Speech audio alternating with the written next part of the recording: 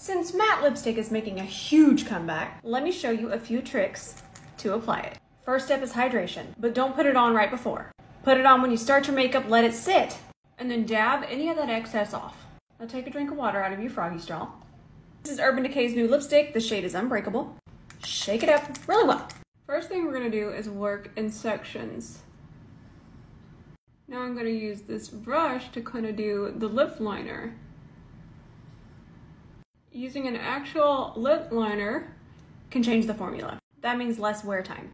Go ahead and take it this way. Precision. And then we'll do this side.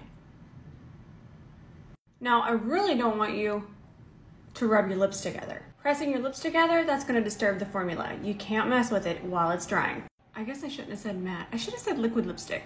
We didn't have this fancy formula 6 years ago. I hope this helps.